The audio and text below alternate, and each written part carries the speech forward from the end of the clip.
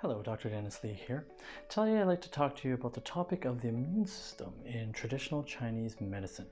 And so in TCM we have a concept called Wei Qi. And Wei Qi is referred to as defensive Qi.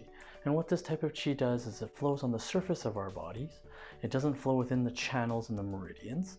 And it protects our body from external attack, which in Western terms would be invasions of pathogenic factors such as bacteria or even viruses. And so since the body is intricately linked as far as the qi system goes, anything that affects one of our systems may affect the other.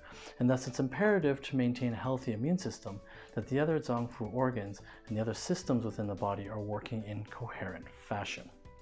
Thus metabolism, digestion, stress, and physical health are all important for maintaining a healthy immune system.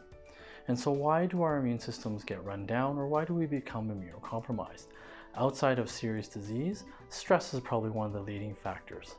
It's well known that stress is often an under or overlooked aspect of human life and society. What stress does is it puts your body into a sympathetic nervous system activation. And in the short term, this can actually enhance the immune system.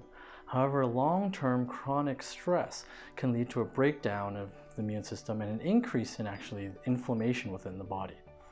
And thus, how do we maintain a system where we can manage our stress?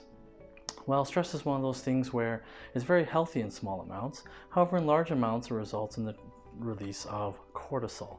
And cortisol is a stress hormone which actually prevents or hinders cellular inflammation, but also cellular healing.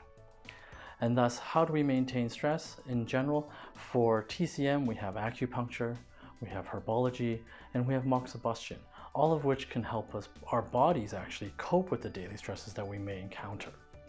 And so keeping the body out of sympathetic activation, we can promote the parasympathetic nervous system, which allows us to grow our cells, to metabolize, and to heal. And so from a healthy perspective, maintaining stress is important. Now, this is no replacement for standard procedures such as hand washing, staying away from crowded areas, and not touching your face after making contact with external elements.